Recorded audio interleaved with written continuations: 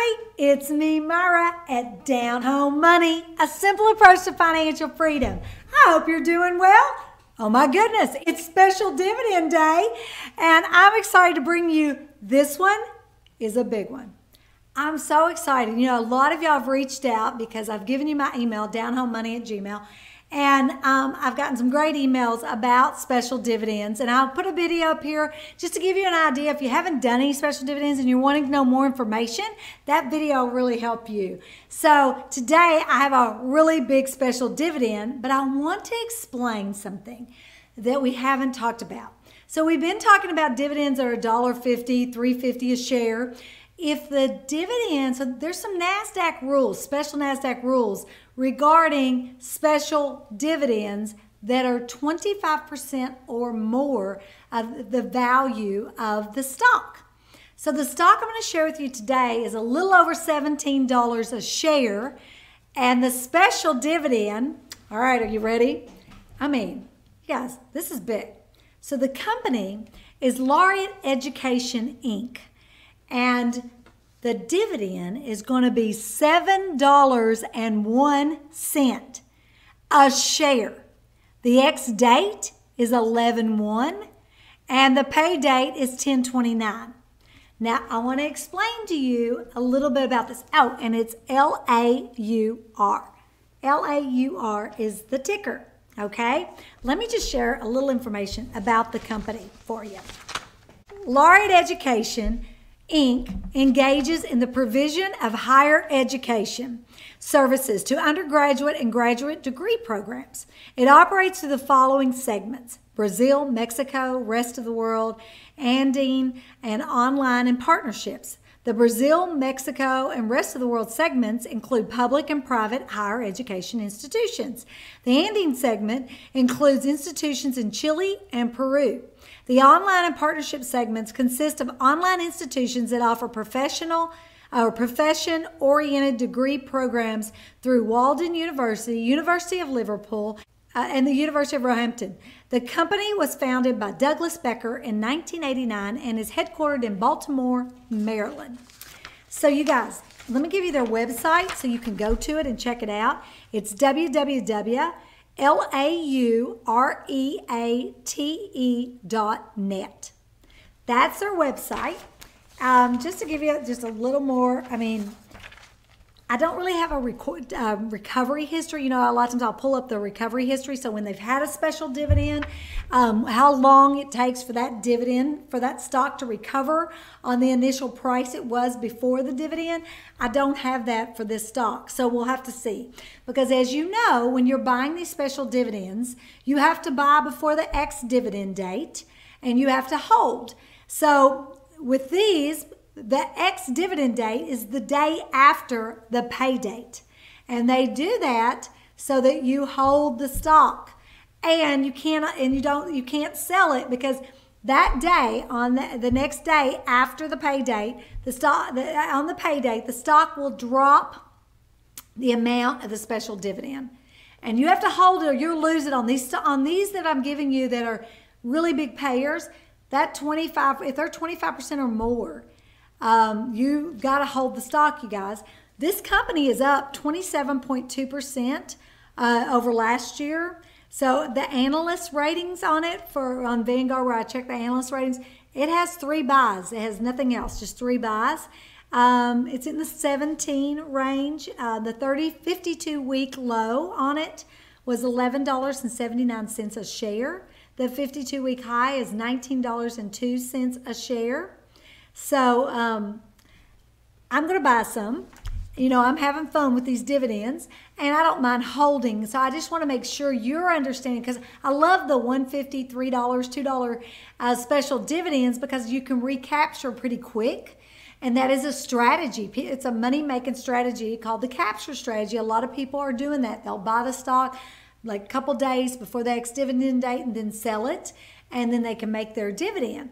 But this one's going to be a little different because the Nasdaq rules, the special dividend rules for 25% or more are different. So you're going to notice the ex-dividend date is the day after the pay date because you've got to hold it.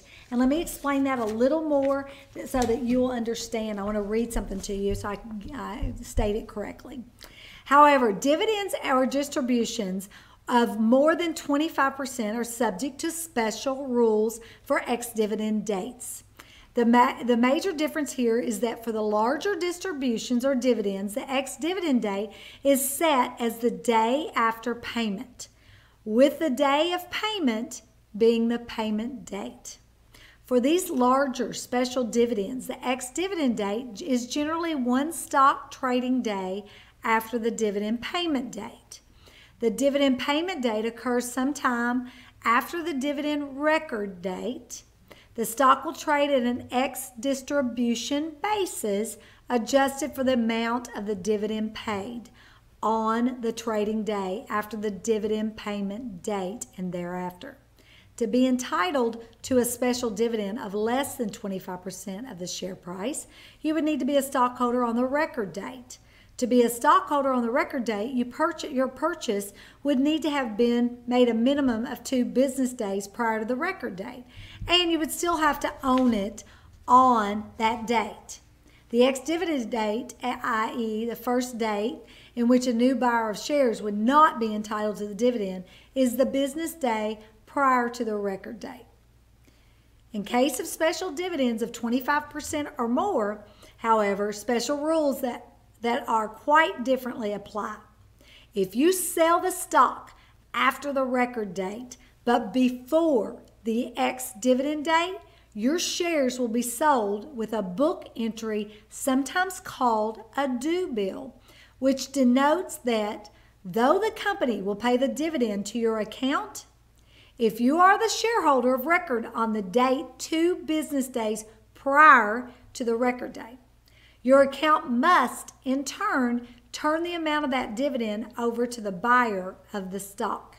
Conversely, if you buy stock after the record date, but before the ex-dividend date of a large special dividend, you are entitled to the dividend and will receive it via the due bill process.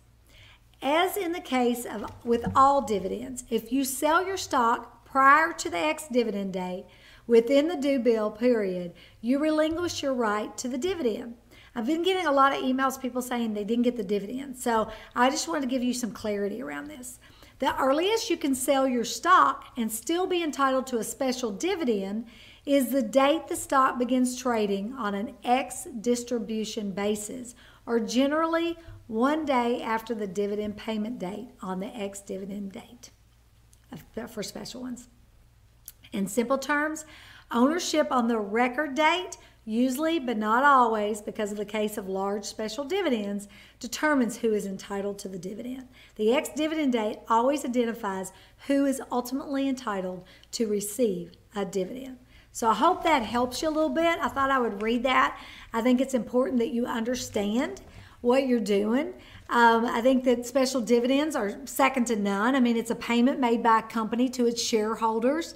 The company declares it separate from if they are paying, quarterly or monthly dividends. It's separate from that. And it's showing you that the company's doing well. That's why they're paying these special dividends. So I just want to make sure you understand what's going on and you understand ex-dividend dates, pay dates, and record dates.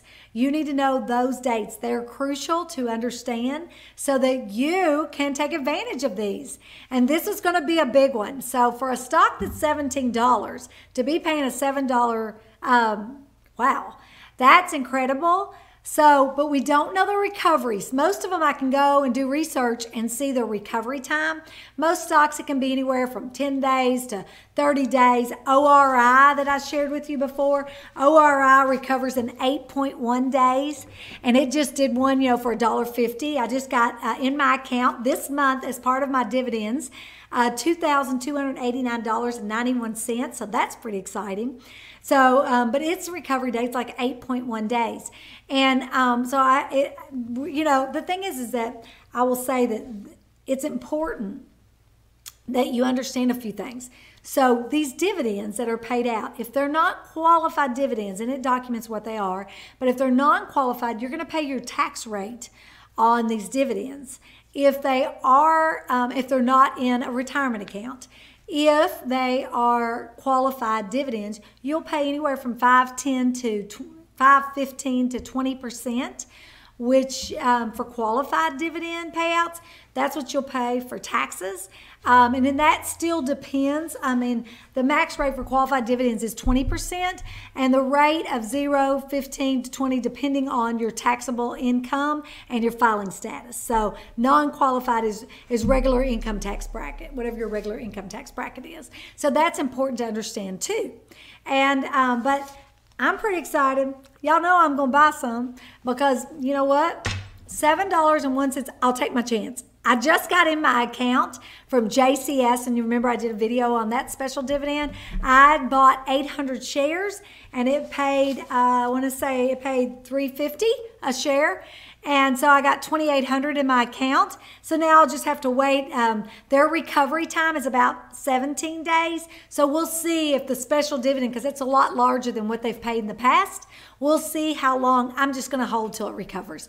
I'm on a hold pattern, kind of like my real estate. I bought and held, and look what happened. It paid off for me. So you know what? Is it Warren Buffett that says, you know, you don't lose any money until you sell? So there you go.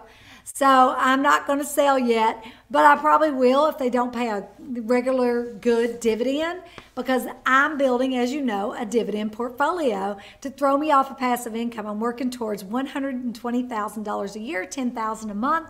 That's what I'm doing. So that's what Down Home Money is all about. That's what this channel is about. We want to show you ways to build passive income streams, whether it's real estate, whether it's dividend investing. We show a little bit of everything here, and look forward to seeing you next week. So be sure and subscribe, give us a thumbs up, and I'll see you then. And remember, it's not how much money you make, it's how much money you keep, and are you buying assets to throw you off of passive income. We'll see ya.